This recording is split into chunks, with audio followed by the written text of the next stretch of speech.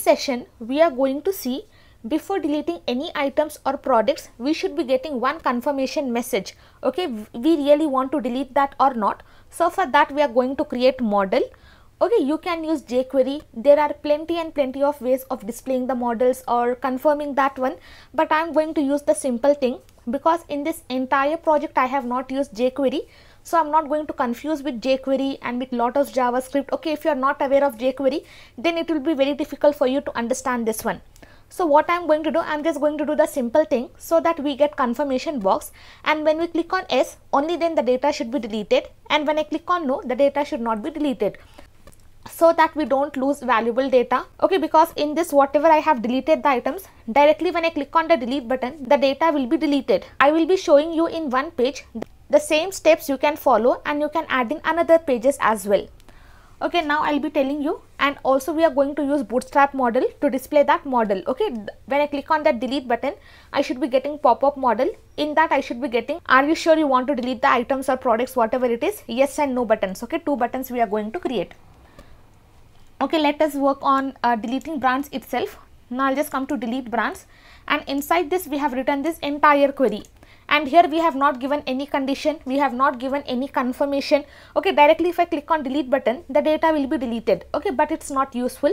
Whenever we are making bigger projects, then this kind of confirmation is very necessary so that we don't lose our information.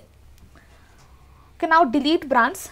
Now I'll just come to view brands. Inside this view brands, we are having this delete button. You can see I have this delete button, edit button, and all the data is being displayed.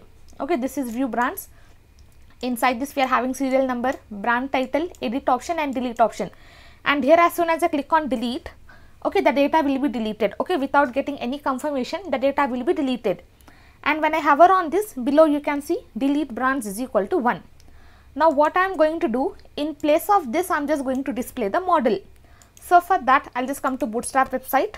I'll just search for Bootstrap model here, and I'll just open this one. Okay, just scroll down. Okay, whichever model you want, you can just copy. Let me just take this one.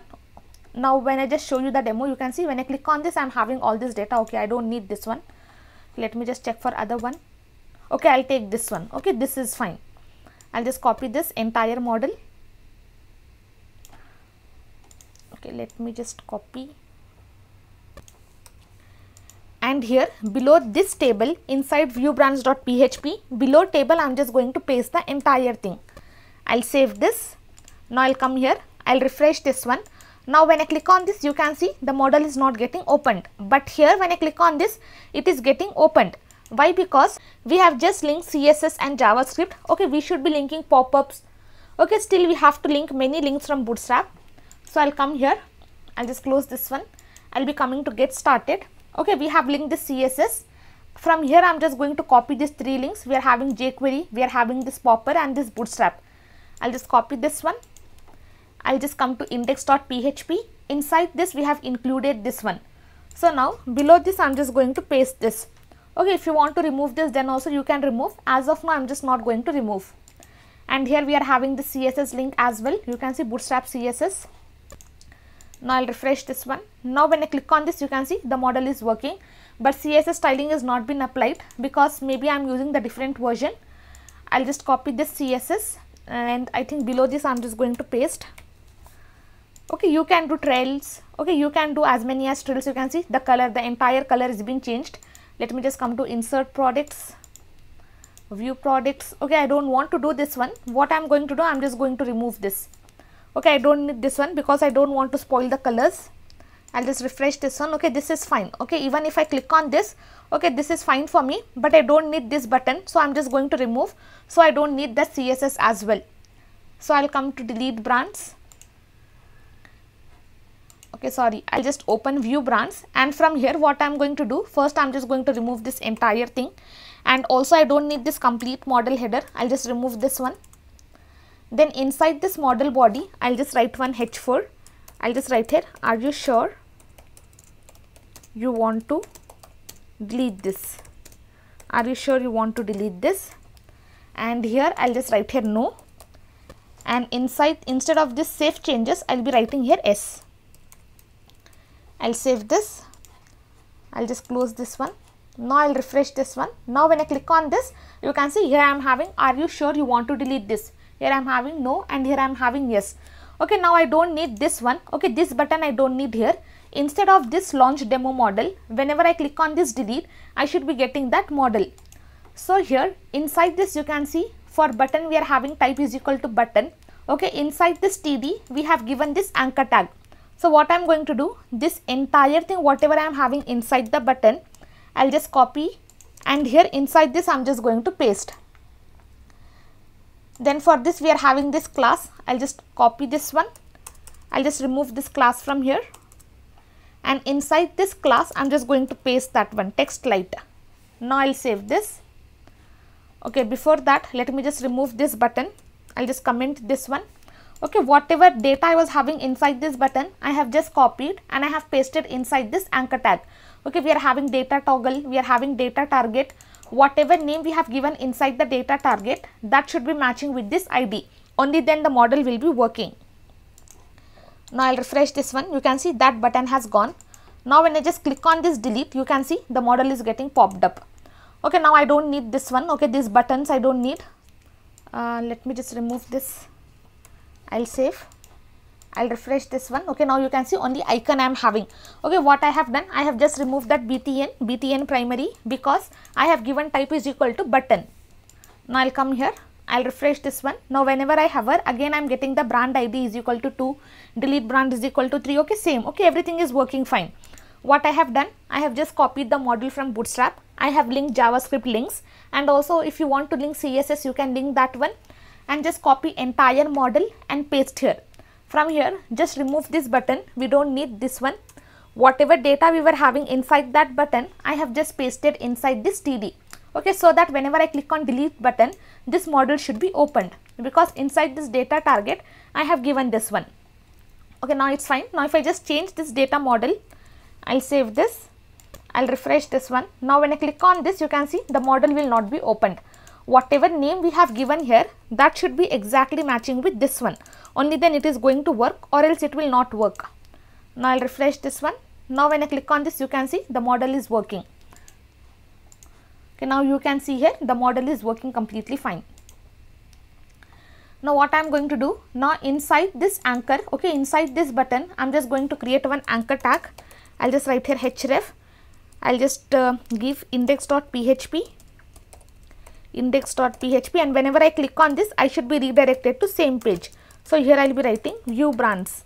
Okay, whenever this is active, only then this page will be displayed. So I will be redirected to this page. And here I am just closing this anchor tag. I'll save this. Now I'll refresh this one.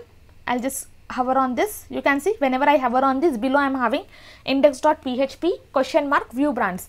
As soon as I click on this, I will be redirected to same file. Now for this one, for this anchor tag, I am just going to give the class. Okay, because the text is not visible. So here I'll be giving text light, and also I'm just going to give text decoration to be none. Okay, because that underline I don't need. So I'm just going to read.